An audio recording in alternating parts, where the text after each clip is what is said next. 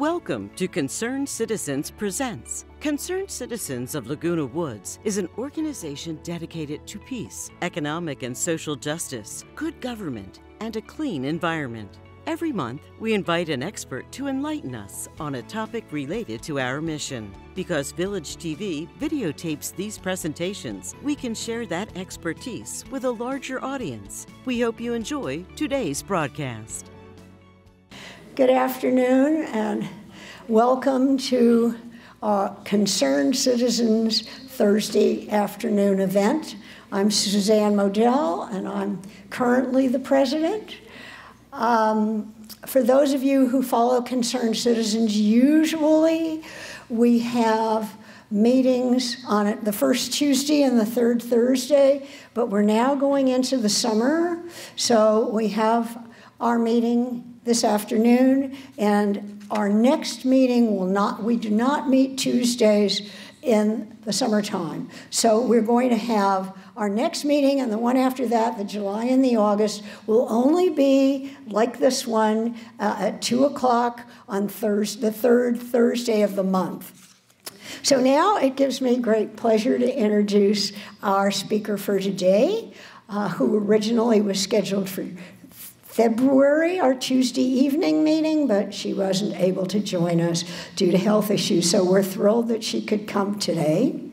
Marisa Cianciarulo is, I was going to say, many of you know this, interim dean at Chapman Law School, and that's actually true. She's the interim dean at Chapman Law School, but she has been elevated, just as Mr. Chemerinsky was elevated. She's being elevated to dean of the Western State College of Law, which is a college of law very old, very long established in Orange County, over in Irvine. So she's not moving very far away, but she's moving into a permanent and more influential position. Right, congratulations, Marisa. She received a BA from the Catholic University of America and an MA and a JD from American University.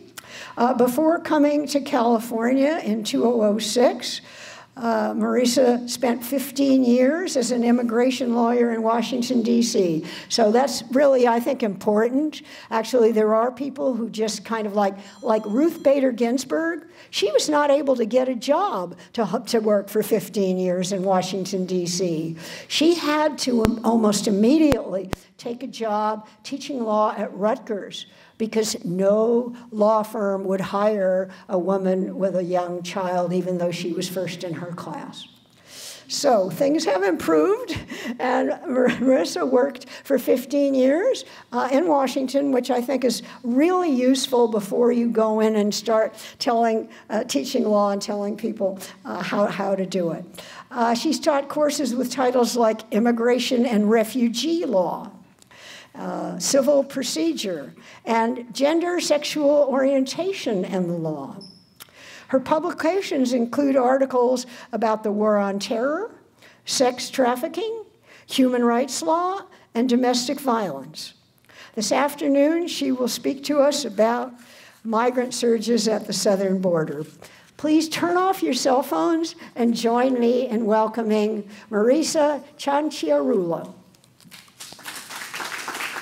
Thank you so much. Thank you for that very generous introduction. I practiced law for 5 years in Washington, D.C. before I started teaching, and the entirety of my practice was immigration law. So I've been either practicing or researching and writing about immigration law since 1998, or I guess when I was a clinic student in 1997, which is when I did my first cases. So I've seen, excuse me, a lot of changes in immigration enforcement, not a whole lot of changes in immigration law, and not a whole lot of change in the polarization of immigration law. So immigration, like many things, many topics that we see headlines about every day, is a very polarized and polarizing issue. And I think that's largely due to the fact that most people just don't understand immigration. It actually shouldn't be a polarizing issue, just the way, economic market forces aren't really polarizing. Economics happen according to certain theories. It's data-based. You can see trends in markets. And the same thing happens with immigration. And quite often, immigration tracks the economy. What it rarely responds to are, political theater, changes in enforcement and policies, and internal dialogue here in the United States. While we might see more or less activity at the border because of enforcement policies, the numbers really aren't changing. And so I'm going to go through today with you some of the myths that I think help perpetuate the lack of immigration reform that we've seen in the law, and kind of give some ideas and look to you all for some questions and thoughts about, where do we go from here? So I titled my presentation "Sorting the Myths from the Facts" because I do think so much of what we read about so much of what comprises the dialogue around immigration are beliefs in things that actually really are, at the end of the day, myths. So I'm going to start off with a slide that shows, just kind of real quickly how people enter the United States. So let me just go over to my slides for a second. So people come in legally and illegally. We have non-immigrant visas, meaning people are just coming for certain purposes. Immigrant visas, another name for that is a green card. And then we have refugee resettlement. Of course, we also have a lot of unlawful immigration to the United States. So people crossing the border without documentation. That's what we're talking about today in terms of the border situation. These are folks who are entering at the border. They don't have a visa, so it's called entering without inspection or entering without documentation. People who enter fraudulently, this happens when people present a document at a port of entry, either an airport or a border crossing, and it's just not a valid document. It's fake or it's someone else's. So those are the way that people come to the United States. Okay, and then we have, who do we have in the United States today? A number of different categories of immigrants, starting with our naturalized U.S. citizens. Lawful permanent residents, or people who have green cards. They can be deported for various crimes and other things. Many of them are not aware of that, but that is the case. Refugees and asylees, people with temporary protected status. So that's a status that Congress can designate to a particular country or group of countries, usually because of a natural disaster or some sort of conflict that's going on in the country. Persons on long-term non-immigrant visas, right? So that's one of the ways we saw how people enter legally. Student visas, work visas. Short-term non-immigrant visas are things like visitor visas if people are coming to visit family or they're here on a business trip. Short-term visas. Unlawfully present immigrants or other people without a legal right to be here also comprise, I would say, kind of a significant group. There are about 12 million. It ranges from 10 to 12 million. That number kind of fluctuates from year to year, but about 10 to 12 million undocumented immigrants in the United States at any time. Many of these are people who have lived here their entire lives. They've lived here for, since the 90s, since the early 2000s. Usually they came over as children with family members. And this is the group of people who you may have heard called in the media dreamers, right? So people who came as children, grew up in the United States, went to school here, have families here, have U.S. citizen children, often a U.S. citizen spouse, but there's no way for them to legalize their status. And the reason they're called dreamers is because there have been several attempts in Congress since about 2000 to pass what's called the DREAM Act, which would have provided a path to legalization for these folks. So I think that's one of the biggest myths we encounter with immigration, right? That people say, well, people who are here unlawfully have cut the line, right? There's lots of people waiting outside the United States, patiently awaiting their immigrant visa, allowing them to come here as a lawful permanent resident, and these folks just cut the line. And as we'll see today, that's not really true. There's not really a line for them to cut. There is no line for them to stand in. The DREAM Act would have been one way for them to kind of get in line and eventually legalize, but Congress has never passed the DREAM Act. So we have people who are now, adults, I guess, like some of them in their 40s and in their 30s, maybe even in their 50s, who have, again, lived here their whole life but have no means of legalizing their status despite having U.S. citizen family members. The means by which people can become legal in the United States are very limited. This is pretty much it. They can be sponsored by an employer, which is a pretty complicated endeavor, and it's not available for everyone. Like, you can't just kind of like work at a sandwich shop and have the employer sponsor you and you get your green card through your work. It's much more complicated than that, and it involves it's integrated with the Department of Labor, and you have to show there's actual like need for someone who's not a U.S. worker to be in that job, even if there aren't enough U.S. workers to fill that particular job. Sponsorship by a family member.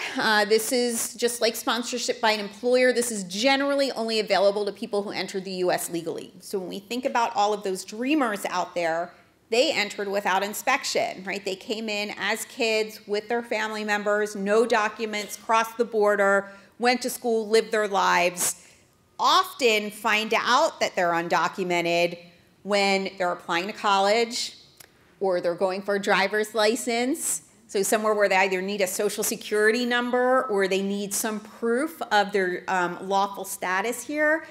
And that's when mom and dad have to kind of tell them, you don't have a birth certificate from the United States. You don't have a U.S. passport. You're not a citizen. And so often it comes as a surprise to dreamers that they are not lawfully present. And let's say, because so many of them now are adults with families, why can't their spouse just sponsor them if their spouse is a U.S. citizen? So I'm a U.S. citizen. I could sponsor a spouse. But if my spouse entered the country without inspection, my spouse isn't eligible to apply for their green card in the United States. They can apply for it, but they have to leave the country. The problem with that, it's inconvenient, but there's a bigger problem with it.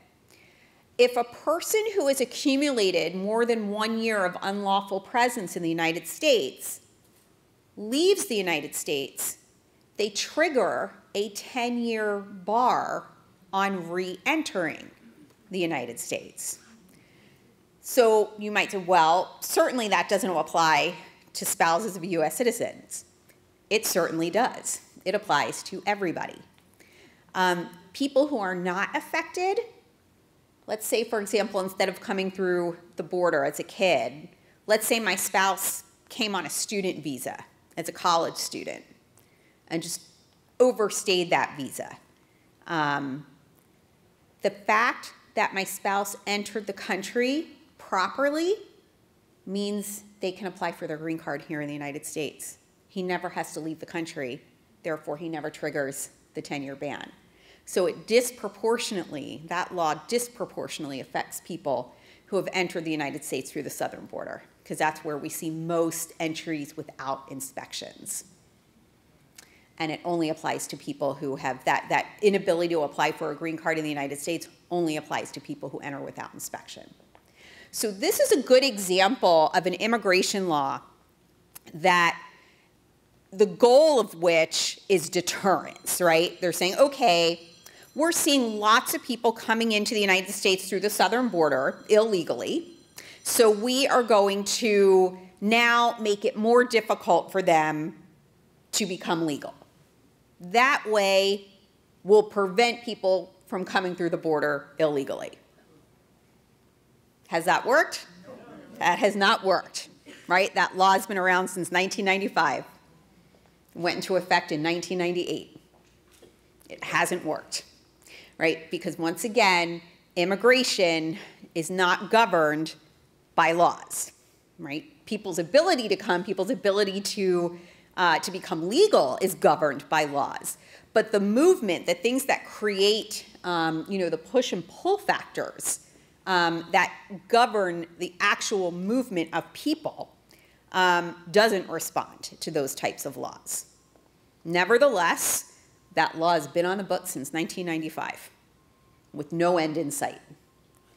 One thing they did change after I stopped practicing. So what you'd have to do is, back in the day, before they changed this part of the policy for enforcing this law, I would have to, my spouse would leave, triggering the 10-year bar. I would have to file a petition for a waiver of the 10-year bar, saying I'm a U.S. citizen. The fact that my husband's going to be, our spouse, whatever, is going to be outside the United States for 10 years is a significant hardship to me, the U.S., the sponsoring U.S. citizen. And we would hope that the consulate, wherever he was, approved my waiver. Now, you can apply for the waiver before the spouse leaves the United States and get it approved. But he still needs to go. He still is going to have to leave the United States, wait for an appointment at the embassy or consulate, show them the approval of the waiver and everything else, have everything taken care of there, and then finally return to the United States as a lawful permanent resident. So again, like all these myths, right? A lot of people say, well, they should just marry a U.S. citizen. The only reason we have all these undocumented immigrants is because they don't want to pay taxes. Not true. There is actually just not a law that allows them to immigrate legally. These are the laws. Self-sponsorship is an alien of extraordinary ability. That's really only going to work for people who are very famous, very successful artists, athletes, doctors, that sort of thing.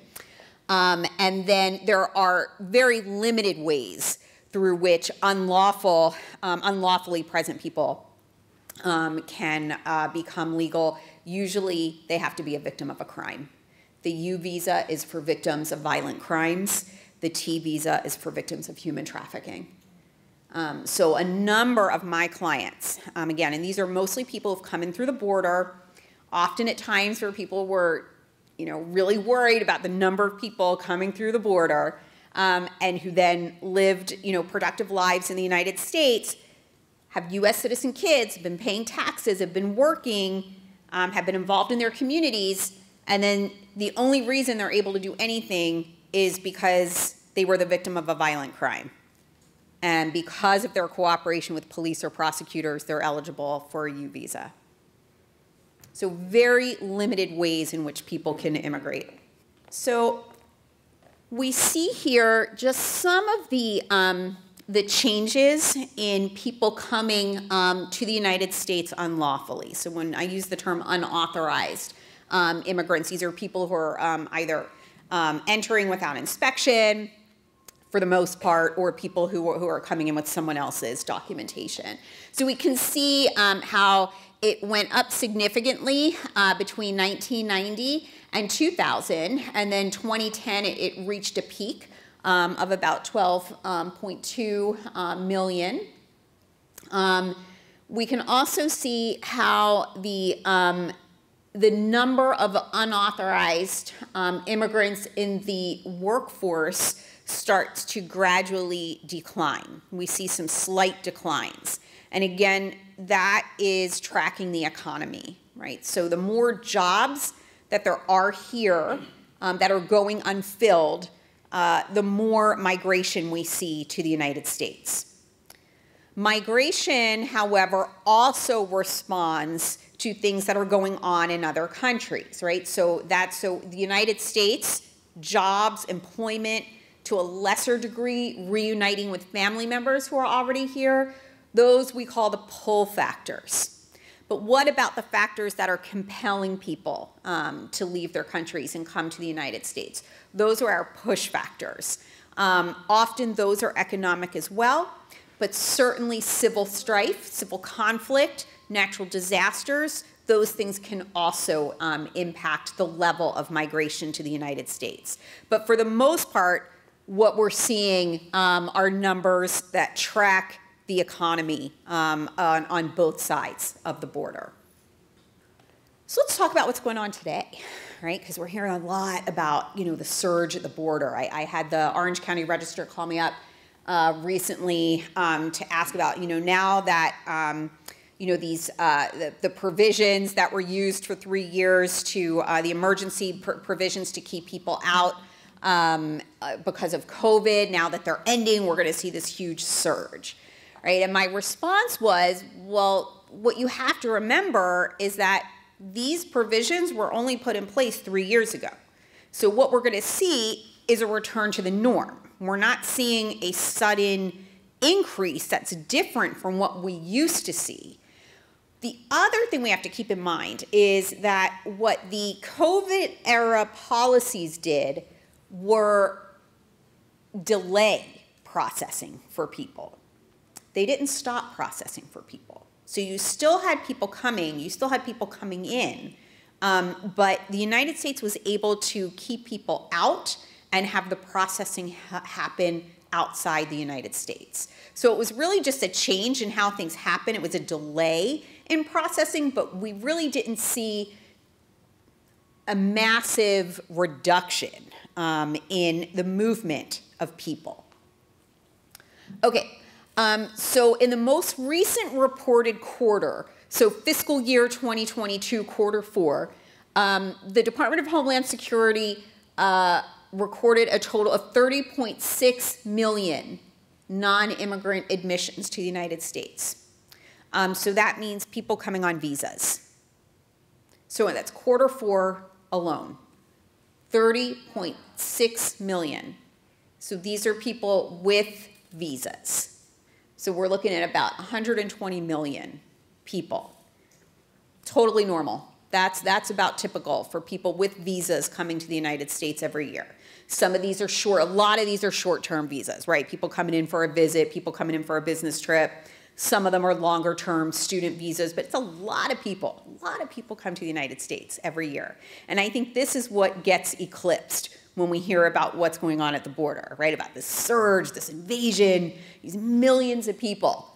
1.6 million people in 2021. That was the high.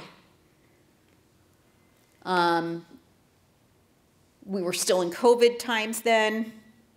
So first 18 months of the Biden administration, we saw 3 million, so we could average, okay, maybe 2 million. Maybe we saw 2 million unauthorized entries to the United States. Right, so when we compare that to the number of people, and this does not include people who are coming in on immigrant visas, right? So all of the people who have been processed abroad for green cards is not included in that 120 million for the year, right? So when we compare the number of people just coming into the United States on a daily basis, the numbers at the border are a fraction of that. They're very small. So why do we hear so much about them? Why is there panic surrounding them? And I think part of what answers that is the immediate impact and the visibility, right? So we're not paying attention to all the flights coming in, all the buses coming in, people coming in legally. No one cares, no one thinks about it. But it's happening, right? This is our economy. This is our country. A lot of people come here. A lot of people come in. A lot of people go out. A lot of people come and do business. A lot of people come and go to Disneyland or go visit family, right? Lots of stuff. So why is there panic around, 1 million people at the border, or 3 million people over an 18-month period? And I think it's because there is an immediate visible impact on the immediate surrounding areas. And people can point to that and say, this is dramatic. This is bad for the economy. It's bad for the society. Schools are crowded. Hospitals are crowded. There's no capacity for these people. We're going to send a bus to Los Angeles. We're going to send buses to New York. We're going to send, flights to Martha's Vineyard, and, put people in these other places. It's all theater, right? It's not changing anything about what's happening on either side of the border or what's happening at the border.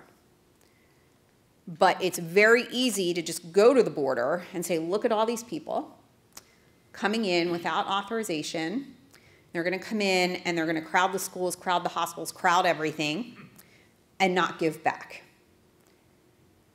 So I think that's in part what we're seeing, right? That's why the Orange County Register calls me up about the border, but they don't call me up to ask me how many people are entering the United States today on non-immigrant visas, because no one cares. All right. A number of the people coming to the border are applying for lawful status. They're applying for asylum. Most of them probably don't qualify, but they are entitled to apply for it. They are not entitled to counsel, however. No one is entitled to representation in immigration court, irrespective of age or disability. Another reason why I think there's a lot of attention paid to what goes on at the border is because of the myth that immigrants bring crime, right? And it used to be kind of a taboo thing to say. That all changed with the 2016 election when then candidate Trump, just blatantly accused immigrants, particularly those coming in through the border, as being rapists and murderers. That is a myth. The fact is that unlawfully present immigrants are actually no more likely, or in fact, they're less likely to commit crimes than the native-born population. Now, does immigration and unlawful immigration bring crime? Yeah, smuggling's a crime. Human smuggling is a crime. And many people who come to the United States have to be smuggled into the United States. They pay a coyote for that. There is often abuse of immigrants who are being smuggled into the United States. So they're often the victims of crime, often at the hands of other immigrants, but certainly not always. Another myth, right, that the immigrants come and take but don't give back. Vast majority of people coming to the United States are coming to work. And they are actually paying taxes. They're paying payroll taxes. They might be using someone else's Social Security number, which means that if they're entitled to a refund on those payroll taxes, they're not getting it. So they're paying in, but they're often not even getting the refund that they would otherwise be entitled to. This is another example of a deterrent measure that really hasn't had much of an effect. Okay, people are coming in to work illegally, so they're no longer eligible for Social Security numbers. That'll stop them. Hasn't worked, right? Because again, people aren't coming because they want to get Social Security or their Social Security number, right? They're coming because of desperate economic conditions. And they're paying taxes. Another myth that gets a lot more attention than it deserves is that illegal immigration, that people are taking jobs and depressing wages. They're actually not taking jobs. They're coming to fill jobs that our native-born population, our lawful, even if not native-born, population cannot fill. We don't have enough people legally in the United States, or just in the United States, to fill all the jobs that we have here. We have an enormous economy. California alone is the 7th largest economy in the world. Its economy is stronger and bigger and more powerful than the vast majority of countries on the planet. There is a segment of the workforce where studies have shown that immigrant wages do depress wages. It's less than 10% of the workforce. Part of what could alleviate that is making it easier to legalize, right? So again, like our laws date back mostly to the 1950s. What we saw in the 1980s was an attempt to legalize the unlawful population at that time, and then say, but we're shutting the door to everybody else. We're going to fine employers who hire people unlawfully, and we're going to make it more and more difficult for people who do come illegally to establish any kind of life here. That's what happened in the 80s, right? And if you think back to that slide a few slides ago, we saw 3.5 million people coming in 1990, and how that went up to about 12 million by 2010. That has obviously not had the desired effect, right? And so what we saw from the 1990s forward was just more and more restrictive immigration. So a complete lack of response to the economic forces on both sides of the border that compel immigration. Birthright citizenship, and this is the last myth I'll talk about. This got some, was popular for a while. I think it's died down a bit, but hasn't totally gone away. There is a kind of a small portion of anti-immigrant folks who wanted to eliminate birthright citizenship because it's a magnet for immigration. Hopefully, if this brief talk today has kind of gotten this one point across, is that people aren't coming for driver's licenses, social security numbers, handouts, and certainly not birthright citizenship for their kids. They are coming because of economic factors. They need to work. Birthright citizenship, so again, you've got this mentality that if we put a restriction on something, make life more difficult for people, that'll keep them from coming. This, however, doesn't affect the actual immigrant. It affects the immigrant's children. Our Constitution is very clear. It couldn't be clearer that anyone born or naturalized in the United States is a U.S. citizen. The only exception to this is children born to diplomats, because technically they're not born in the United States. Their parents are technically on their own country's soil when they're here. They have diplomatic immunity. That's the only recognized exception. And those kids are lawful permanent residents when they're born. They're not unlawful. So there is no exception under the 14th Amendment. And I think, hopefully we could agree that eliminating birthright citizenship would not end undocumented immigration to the United States. So that's where we are. Just a number of myths that I think contribute to some of like the panic that we see when there is a surge at the border. There are a number of things going on in Central and South America that are contributing, again, to like more immigration at this time, but we also saw this in the 80s. That was the last really big surge prior to the 2000s. What was going on then, of course? The Central American Civil Wars. Right, so now we've got economic collapse in Venezuela. We have gangs, severe gang violence in the Northern Triangle. We have armed conflict in Colombia, and we have very large, powerful rebel groups that are in charge of large portions of the country. These are some of the non-economic, but also tied to economics, that are compelling some of the larger amounts of immigration that we're seeing right now. So I will stop there and happily take questions, thoughts, comments. Thank you. Just how effective is the wall been to keeping illegal immigrants out? Utterly ineffective. It's political theater. So what happens when we have a wall, you may have heard about the floating wall that Texas plans to put on the Rio Grande. Walls send people to deserts.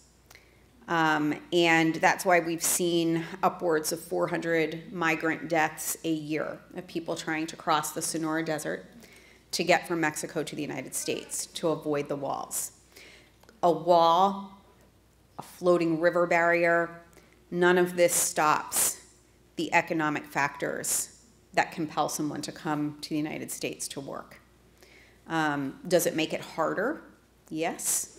It increases the cost of hiring a coyote because they have to take a longer route, and it increases the risk that they will die on that trip. That's all it does. Thank you so much for your talk. This was really enlightening. Let me ask you about the children of illegal immigrants and their schooling. So any child who is illegal, essentially, can enter public school. Is that right? That's correct. Okay. So would you argue that that's the economic burden that people are complaining about then? How big a burden is that?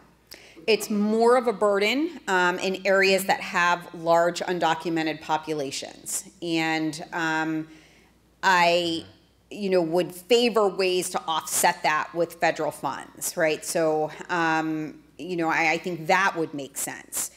The alternative is to say, well, the kids can't go to school, which is what Texas and I think at one point California tried to do, right? And you can kind of think that through a little bit and see why that would be deeply problematic, right? Because not only would you have a bunch of kids running around who are not going to school, but it's not changing any of the economic reasons that sent their parents here in the first place, right? So it's just adding a bigger problem onto an already significant problem, right? Of not being able to stay at home in your home country and support your family there, right? So now you're here in a country which is pretty much your only option, and your kids can't go to school. And if you have a kid who's now born in the United States and is a lawful is a U.S. citizen, you don't want to send that kid to school, right? Because the laws that Texas tried to pass would have outed the parents, irrespective of the immigration status of the kids, right? So it's important to remember that many undocumented immigrants live in fear, right? They send their kids to school, but there's always the risk that something's going to happen, right? That immigration authorities are going to find out about them. Any interaction with the state heightens that fear. It was a 5-4 decision, Plyler v. Doe in the 1980s, where the Supreme Court said, as a matter of constitutional equal protection, all children, irrespective of their immigration status, because the Constitution applies to everybody equally, are entitled to a public school education.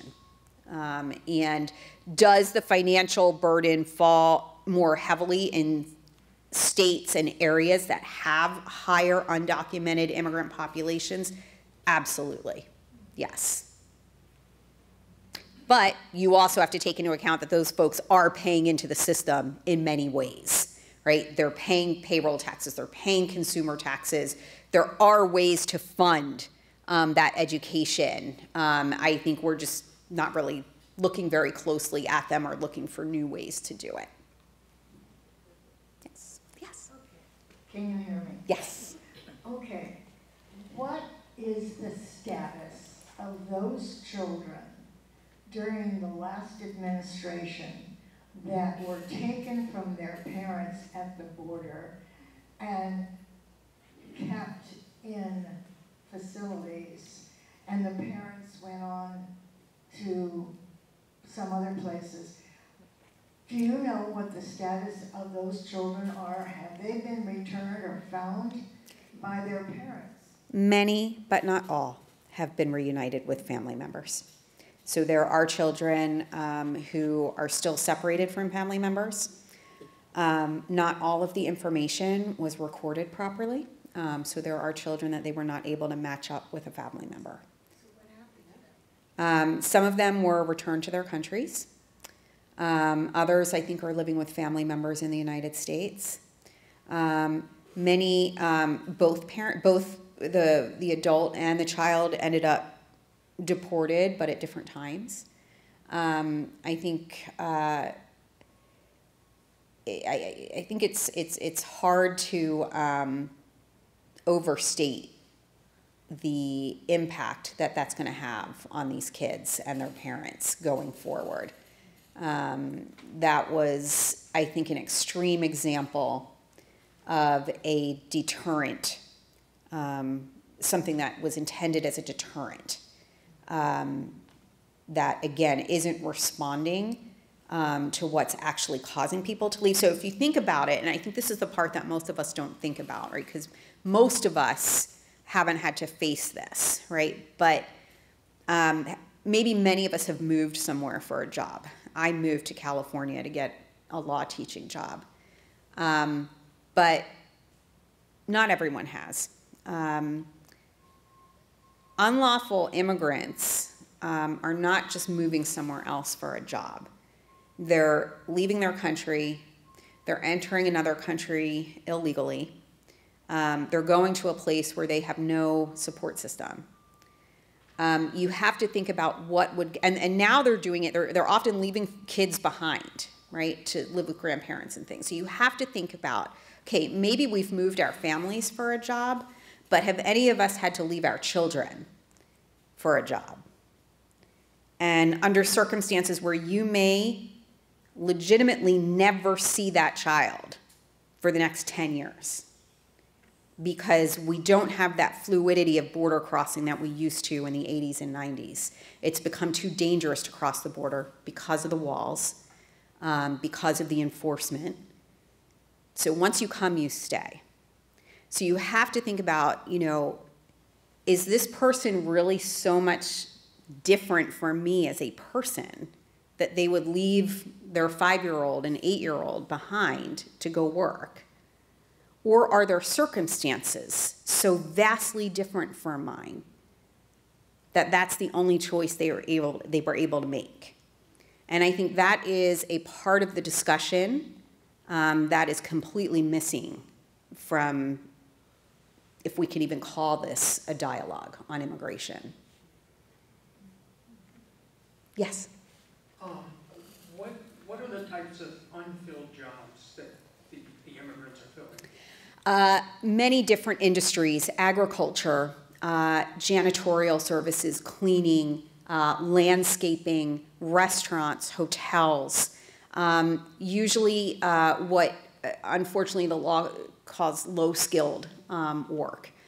So the United States is more and more a skilled market economy, meaning that the people who immigrate here legally, people who are born here, are doing very specialized skilled work, office work, you know, that sort of thing, computer work.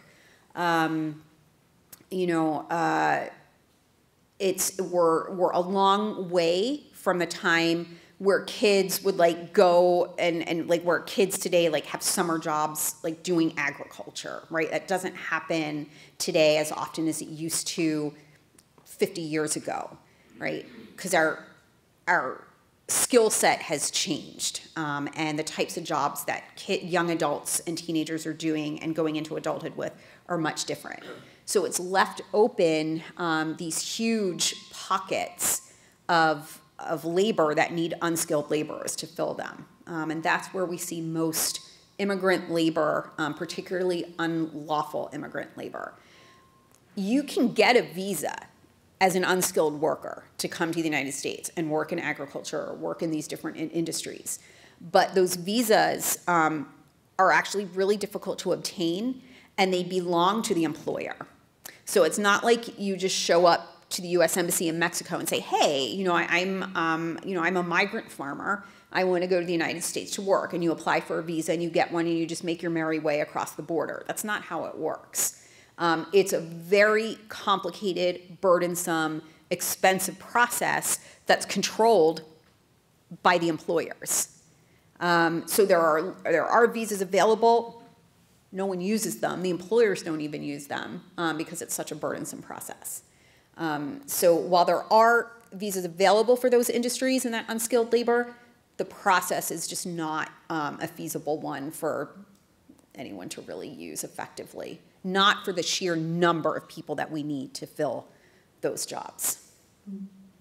What is the estimated number of undocumented immigrants in the state of California?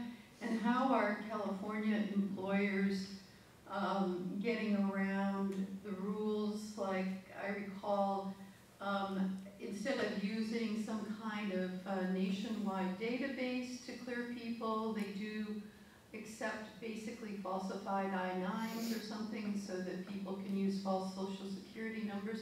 What's going on in California? California, I'm trying to remember what the latest estimate is. I think California's got approximately 3 million of the 12 million undocumented, or I guess we're down to about 11 million right now, 11 million undocumented immigrants. The other big populations or states with large undocumented immigrant populations, Texas, New York. Increasingly, it's dispersing throughout the United States, but California has, I think, the largest per capita. In terms of how people are getting employed, what employers are doing, often they're not doing much of anything. It depends on the size of the business. It depends on a lot of different factors. But if you talk about like a big business that has like an HR and people are going through very specialized processes, usually they're just using someone else's documentation. And what will happen is eventually the IRS will send a letter to, let's say it's like Hilton Hotel, right? They'll send a letter to the hotel saying, here's a list of employees whose social security numbers that are on your payroll accounts don't match up with the information that we have for that social security number, right? So what will often happen in those situations is they'll get fired, and then they'll go find work somewhere else, right? Because again, we're talking about like a vast economy, right? Not just the United States, which is vast in and of itself, but California is a vast economy. And it's very easy to find work irrespective of lawful status. So if we're talking about a smaller business, they may just not report who's on their payroll. I mean, lots of different workplace practices go on. It just depends on the type of industry and the scrupulousness or lack thereof of the people who are running the business. Then, of course, you just have business necessity. You know, if you want to keep your business going, you need workers. And I think different businesses will go to varying lengths to make sure that happens. Yes? What are the gross numbers of permanent immigrants who are coming in legally compared to the numbers that are coming in illegally? So permanent, in terms of the number of people who become lawful permanent residents every year, I don't actually know that number off the top of my head. It's about 50-50. Yeah, I'd have to look at the Department of Homeland Security puts out statistics every quarter on the number of people who have gotten adjustment of status, meaning a green card. But it's, in terms of all immigrant admissions, I'm trying to think, I was just looking at those numbers yesterday. I don't know if I still have them up. No, I don't. Let me see if it's down here.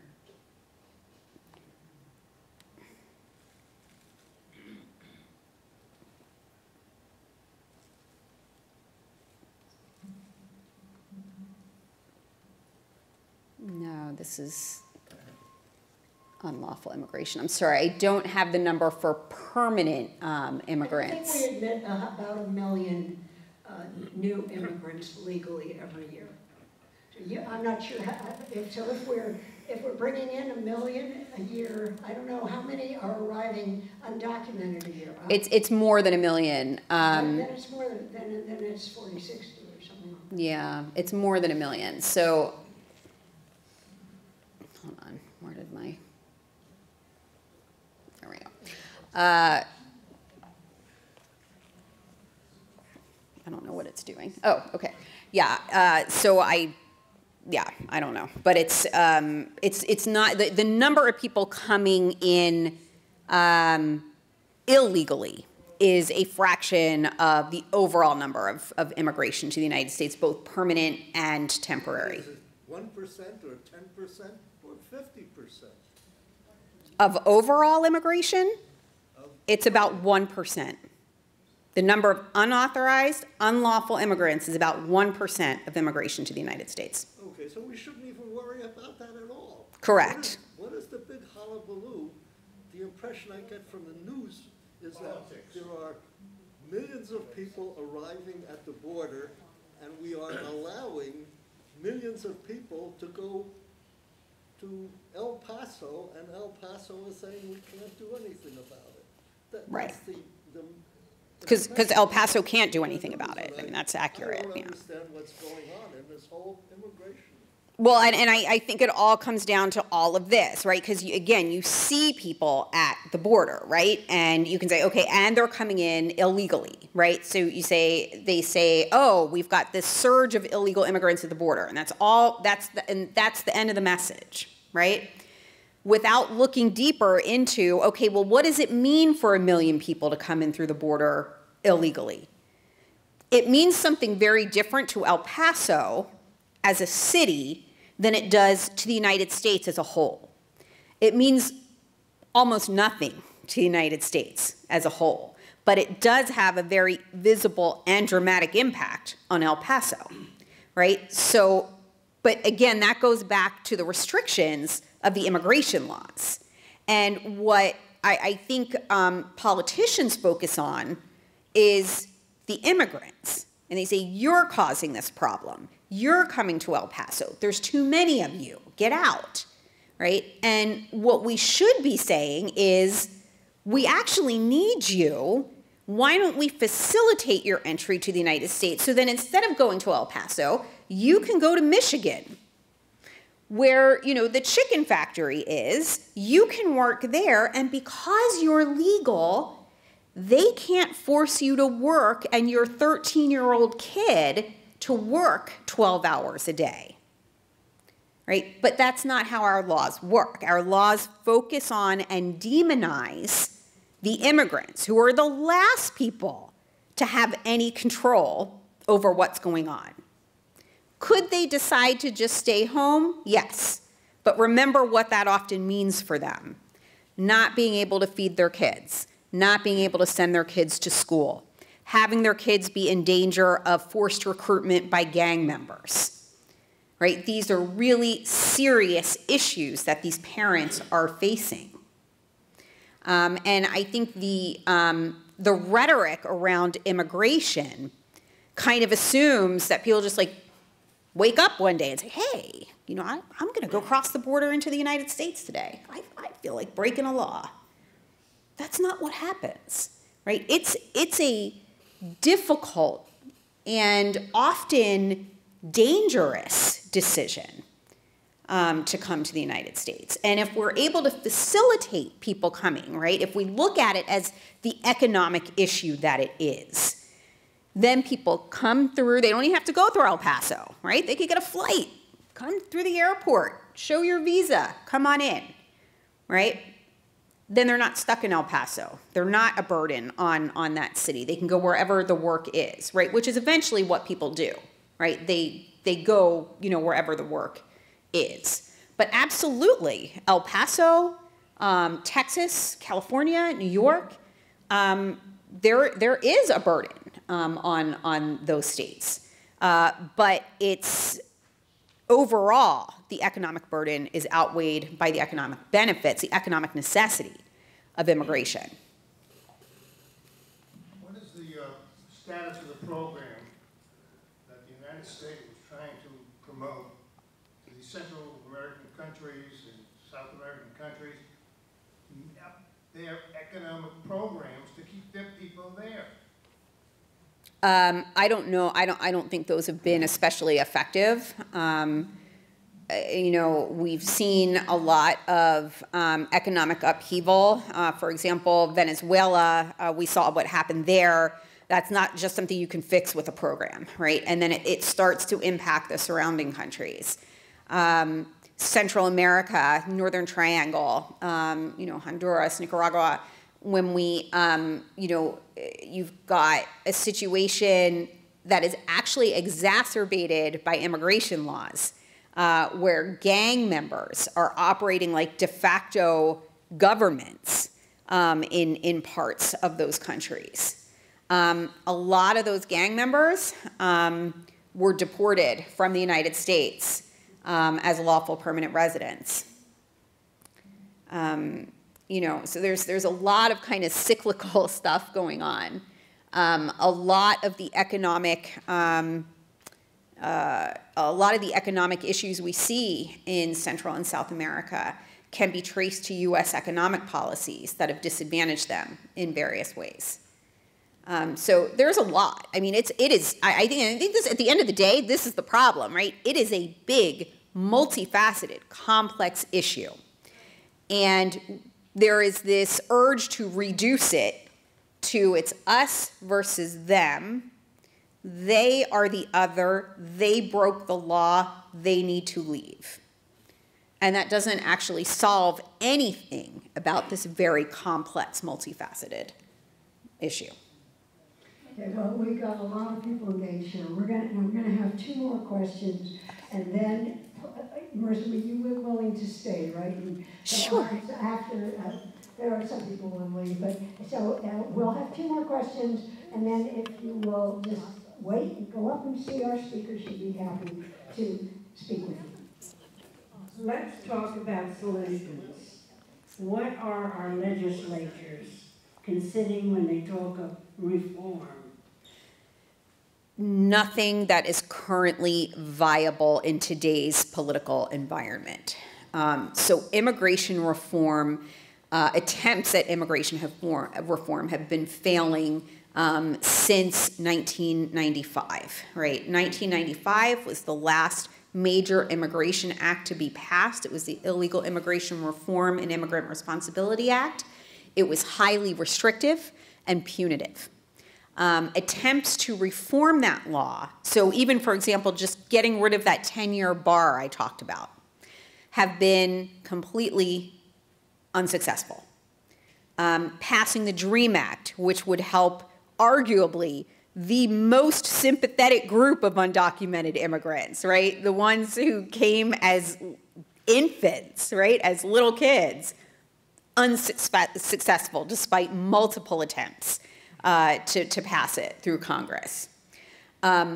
Immigration reform is going to have to look at the problem the way it in its reality, right? As an economic situation, we are nowhere even close to being able to do that. It is a incredibly highly polarized subject. Any legislator